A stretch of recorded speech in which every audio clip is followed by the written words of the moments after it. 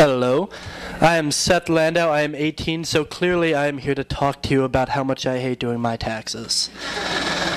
All I know about taxes is that my dad goes in to do them, comes out hours later angry and with significantly less faith in God. But I actually think it's kind of interesting that the theme is death and taxes, because in a way, death is sort of the ultimate tax. It's really the price we pay for living is eventually we all have to go away somewhere. And my first experience with death came with my grandmother. And I remember I was playing. My dad comes in and he says, "Seth, your grandmother's in the hospital." And I say, "Is she dead?" And he said, "Sorta." Sorta.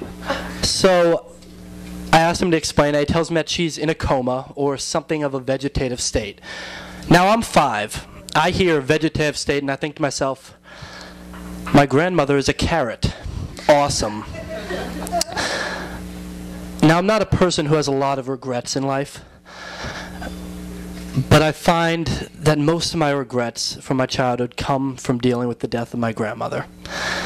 Let me give you an example. When she comes out of her coma, we all go and visit her at the hospital. And she's asleep, but in front of her is a tray of food. There is nasty hospital chicken, nasty hospital carrots, and a brand new pudding cup. And I say, wow, that looks really good. So when no one's looking, I take that pudding cup and I eat it. I stole a pudding cup from a sick, old, hospitalized, bedridden grandmother, and it was delicious. But the whole car ride, I just felt terrible. I didn't know how to deal with it or cope with it in my mind. So the next time I went to visit my grandmother, in my hand the whole time I held a small pudding cup. When I got there, I placed it next to her bed. I felt like a bit better of a person for that. Now the next faux pas I suppose I had in dealing with my grandmother's death was when she had actually passed away. A few weeks after, I'd visit her in the hospital, and I was on the way to the funeral. Now, on the way to the funeral was the first and only time to this point that I've ever been in a limousine. So I'm 5.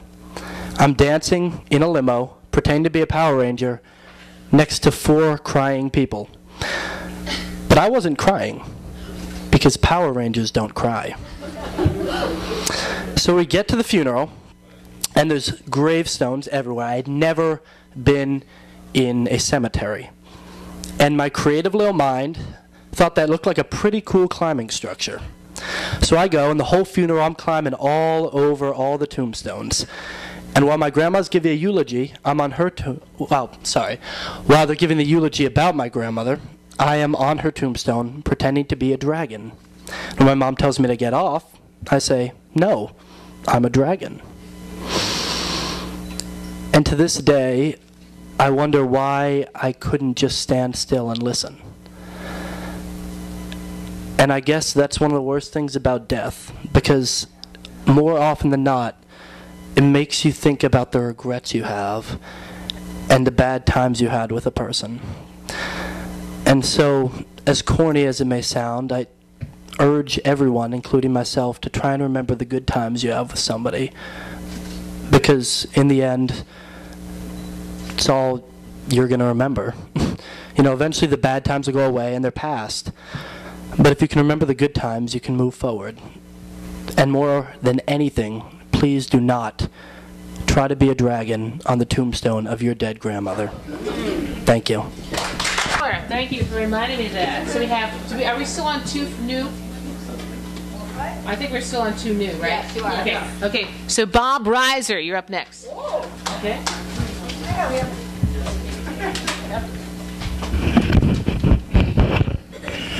So the first time I ever experienced somebody trying to kill me, and not a near-death experience, but somebody actually with the ability and the intent to end my life, was March 22nd, 2003. And so there I was working, just cruising along, doing my job, and I see this orange streak flash across in front of me. And I hear this sound, this boom. You know, it's this echoing, resounding boom.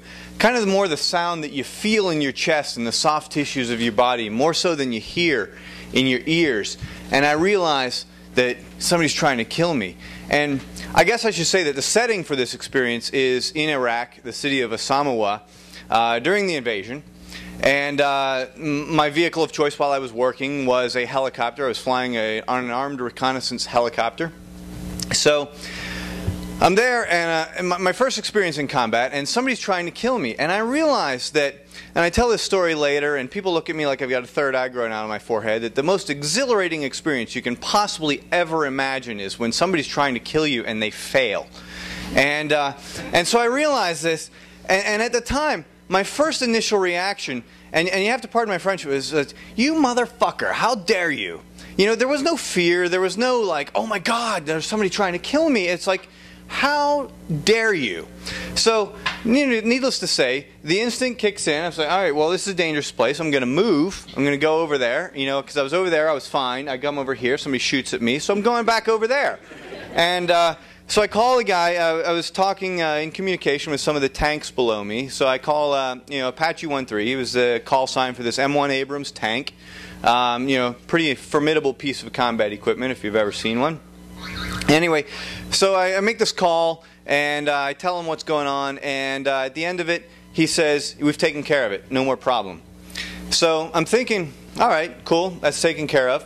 So I've been avoiding death, and as Laura said, you know, during her routine, you don't pay taxes while you're in a combat zone if you're working, I guess, for the United States government.